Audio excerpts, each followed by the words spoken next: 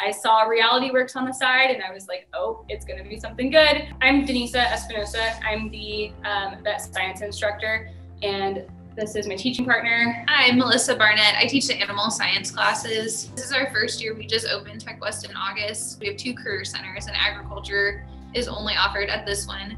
And students can choose to come over here, and usually it's because they have an interest in animals, or they think they want to be a vet, or they want to be in the agriculture industry in some aspect. It kind of just lets them kind of feel out the industry before pursuing higher education or whatever their post-high school looks like. The models have really helped us, especially like this year where we're not able to go places and have field trips and have guest speakers and do kind of all the normal things that we would do.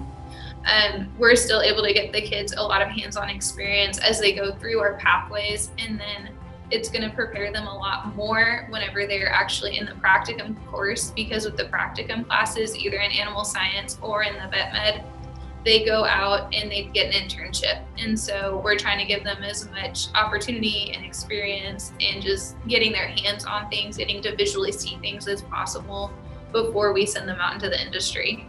I think we have almost all of your animal models, and we've used the animal models more than a handful of times, and the students have really gotten familiar with them. It was really fun for them to be able to, instead of just learning about the muscular system and labeling the diagram in their notebooks, they actually got to like do some research and do some problem solving with each other, trying to figure out, is this a deep muscle or a superficial muscle? Is this actually the right muscle that I'm looking for? But we've utilized them quite often, and the students always have such a great time.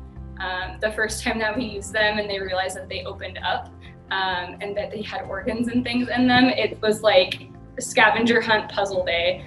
They were so excited to be trying to put them back together in the right way, and it was such a great way for them to kind of learn without even knowing that they were learning. And they really have thrived learning with them. We really do love using them to give our students some hands-on practices. We try to have live animals in our classes when we can, but obviously we're not going to want to put little sticky notes all over a dog, a real dog, to label all of the muscles. And so we love how the animal models especially are able to kind of have a skin deep look and then a deeper look into the anatomy. So we're not just always coloring diagrams and labeling stuff in our notebooks or online, but they're actually being able to manipulate something, which is awesome. And I had one student in particular that was such a visual learner and had some accommodations and special needs going on. And like whenever we finished working in class, he would always be like, can I go take apart the chicken? It was a really great visual for him, and he would just go every day and take it apart and learn and say what organ he was holding. And that's how he learned. And he really thrived in my class by doing that. And it was completely initiated on his own. Like if he finished work, that's where he wanted to go and work on and see. So that was really, really cool to watch and kind of experience with him. We also have the AI simulator as well. And we also have the cattle injection simulator. And we used that so much last semester. Our kids learned to halter on it. We haven't done injections with it yet, but I'm super excited to do injections with my vet med students on the cow this year. We did ear tagging on it. And when we found out that all the ears were like replaceable, we were so excited. Usually we were using like just pieces of leather for them to ear tag, but they kept like looking over to the cow. They were like, are we gonna ear tag the cow, or is she just gonna like talk about it? And I was like, okay, like each one of you, here's an ear tagger and here's some ear tags, like we're gonna figure it out. We used our injection cow a lot last semester. We love him. Obviously, if we could have dogs and cows in the classroom every day, we could, and we do, and we can.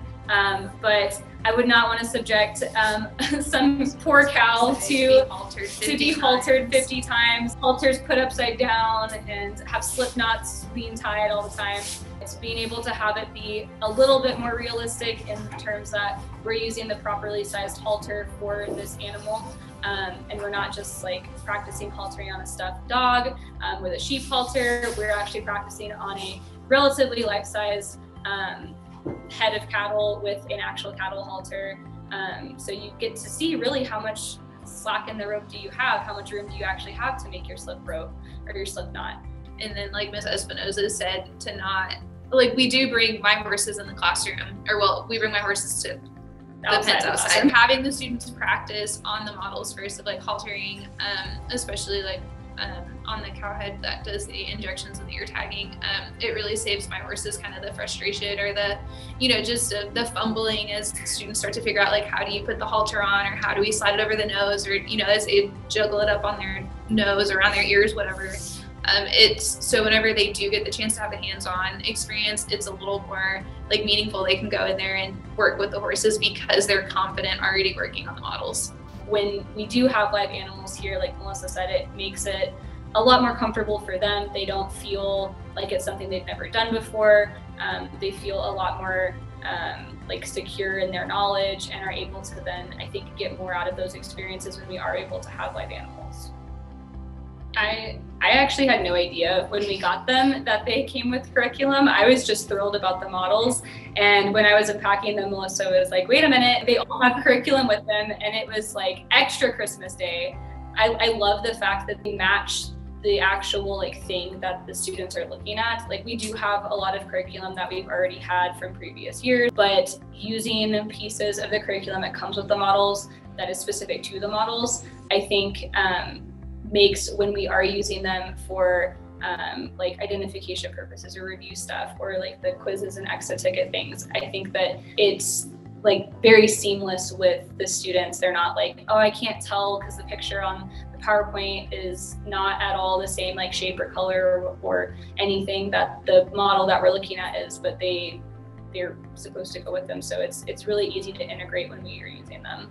But we use them kind of as the notes, go through that, talk about it, and then we have the the models that we take apart as we go, so we can say like, here's where everything is in the animal. And then there's some like worksheets and quizzes that I let them do after, just to kind of review and refresh, and always leave the models out for them to go through and put things together while they're showing the direction that food moves through the rumen and the rumination process. Like, those have been really, really beneficial for the ruminant, going along with the cattle, goat, and sheep digestion. And I think too, the longevity that we're able to use them year after year, because we do also, like, we do dissections in some of our animal science and advanced in the vet med classes, but they provide good experiences. They're kind of expensive, and it's a one-time use. With these guys, we're able to just sanitize, reuse them year after year, and still see things.